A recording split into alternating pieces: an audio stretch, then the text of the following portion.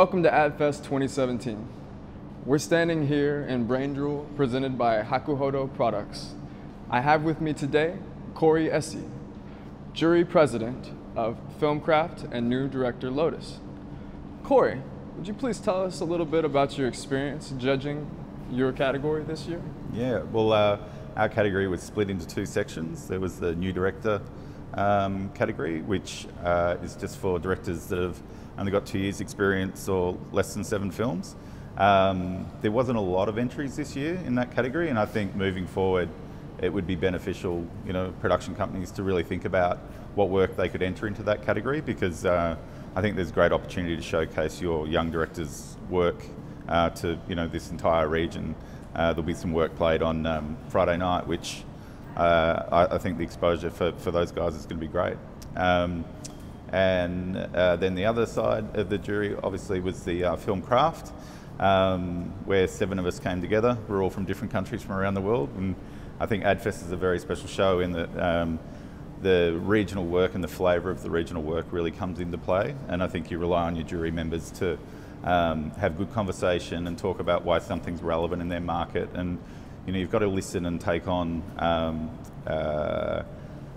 all those elements of the cultural sensitivities and the reasons why a certain thing is what it is, and you look at the work differently, so you end up having really good, robust conversations around why a piece of work is good and relevant. But I think at the end of the day, you end up finding that you get to a common place and unanimously voting on something in most categories. The great work stands out.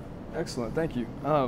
And so, did you see any techniques or ideas being used that were new to engage the audience? Look, I think there was not like one kind of style or trend or something that popped out this year, but what I did notice was this year there was a lot more longer films. Mm-hmm. So the trend, I would say, is probably longer films being entered into craft. It felt like the ratio was probably 1/3 of the work was TVCs and 2/3 of the work was content and long form this year.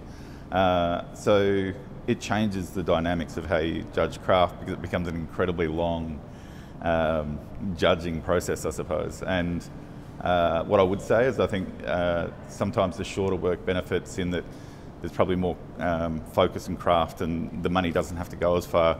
In the longer pieces of work, I just noticed that